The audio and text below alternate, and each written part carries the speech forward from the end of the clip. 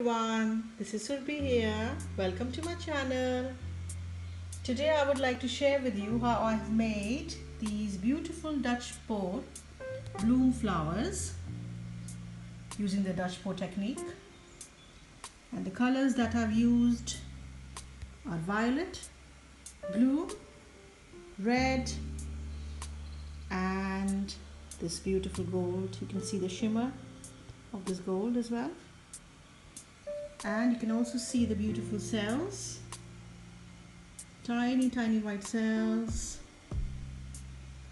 So if you'd like to join me in the making of these beautiful Dutch pot bloom flowers using the Dutch pot technique on two small canvases which are 20 centimeter by 20 centimeter, and I have base coated these two canvases with white first and then placed paint on top of each other in a puddle, and I have not used any blow dryer, but I have just blown them out myself.